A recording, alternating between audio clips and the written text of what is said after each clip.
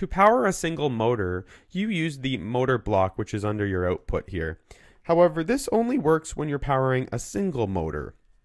However, if you are building some sort of vehicle and you have multiple motors attached, let's say you have a motor plugged into A and B, you need to use the move block, which is under the common area, and the move block allows you to control multiple motors. And you do so by selecting the port your motors are plugged into. So in this example, I have A and B checked, and that's where my motors are plugged into.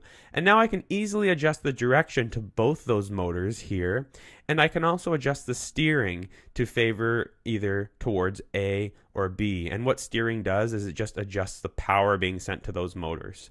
And you also have an overall power setting for all motors that are plugged in.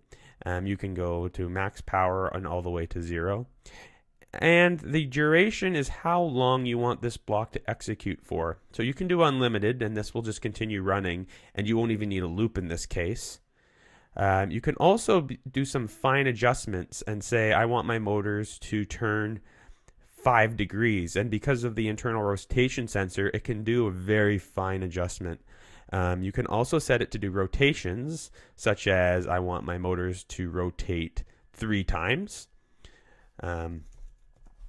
There. And the last option is you can set the duration. So you can have your motors run for 2.5 seconds if that's what you need in your application.